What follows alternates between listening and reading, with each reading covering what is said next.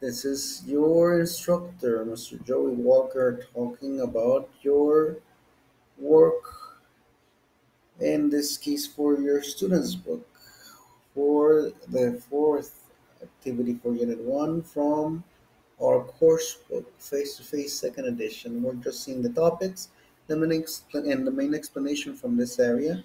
So we have this information, and I'm your instructor, Mr. Joey Walker. So let's start over. So in this particular uh, lesson, we will see the following. For vocabulary, we'll see numbers 1 through 100.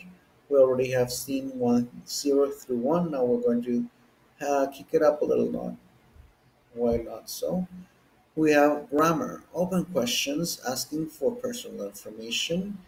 And finally, we're going to ask for polite expressions for asking repetition. That would be our main area, but also we're going to see some other helpful expressions whenever we want to be polite.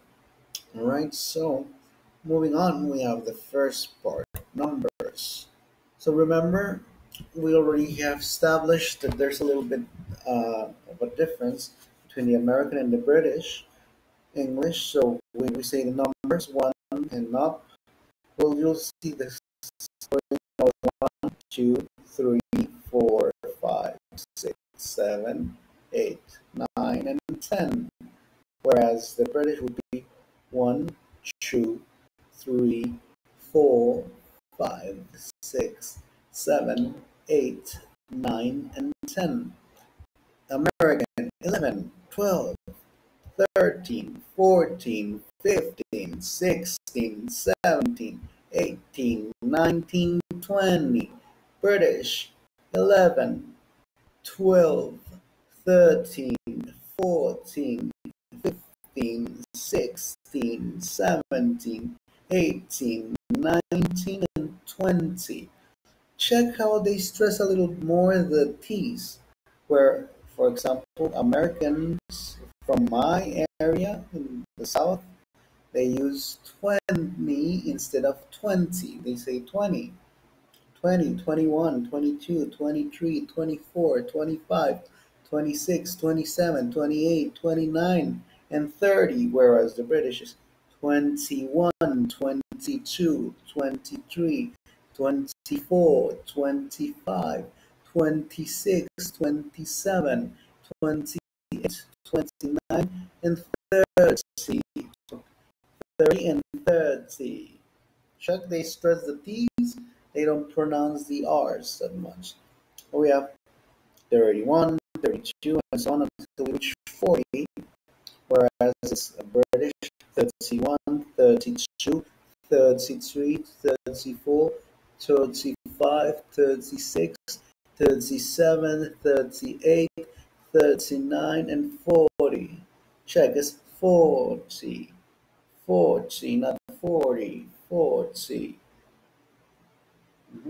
Right? And so on. So check, the stress changes. Americans, they say teen, 14, 15, 16, 17. They say 14, 15, 16. So the stress changes a little bit.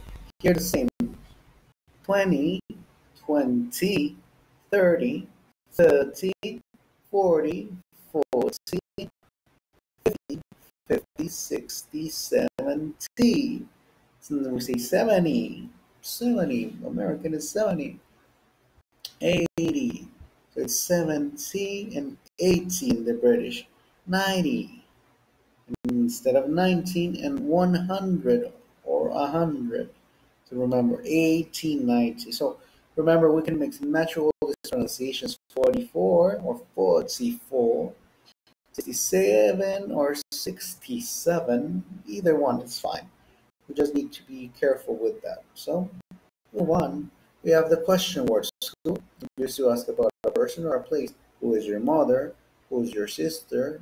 Who is your boss? What? When we used to ask about information, that would be for things. What is your name? What is your phone number?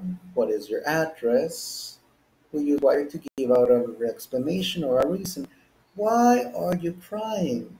Why are you sad? Why is she hungry?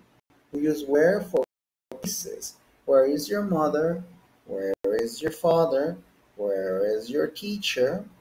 So we ask about a place and we use when to ask about time. When is the party? At 7 tomorrow, for example. When is your graduation ceremony? Okay, next year. Or when is the concert? To establish some of them. So whenever we ask about personal information, we have some cultural differences. For example, we say, "What's your first name?" In this case, for example, whenever we go to a lobby of the hotel to confirm or to show up, when once we have confirmed our reservation, they ask you, "What's your first name?" Joe. And what's your last name? For the Americans, they would use last name, whereas the British they would use surname or surname, since they don't pronounce the R. Surname. Just another one. We say, "What's your address?" Or in the British, they would say, "What's your address?" The stress is address, not address. What's your phone number? What's your phone number? Where are you from? And what's your phone number? Or what's your, oh, I'm blocking this. Is what's your teacher's phone number? What's your company's phone number? Some of these are questions that they can ask you. They say, "What's your first name, Joey? What's your last name, Walker? What's your address?" You say 6769 Red Road Avenue. What's your phone number? 732-195-7175. Where are you from? I'm from Los Angeles. And what's your company's phone number? 732-172-7934. And in this case, okay, yes, well, here's your room number. That would be 12, and this is the key. Thank you, and you go on. Now, finally, we have the phone numbers here. You already remember this that whenever we have a double, for example, we have here double, we would say in the British 619-401-2552, and so on. So I'm not going to do this. If you want the explanation, there's an explanation for this in the past video, which is coffee break. So I'll just move along. And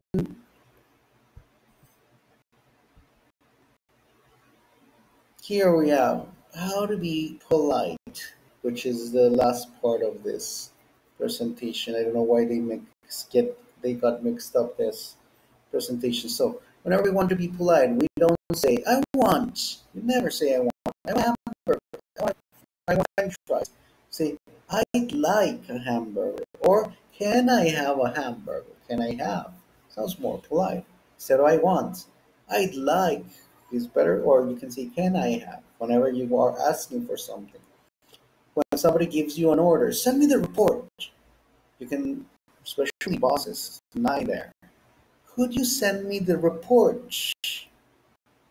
Instead of saying, "Send me the report," which is a direct order, "Could you send me the report?"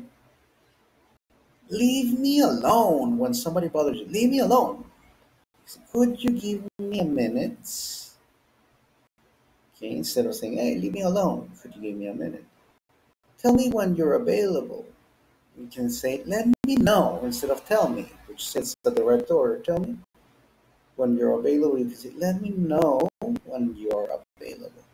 You're wrong. Imagine you say that to your boss, he would kill you. So I was, "I think you might be mistaken."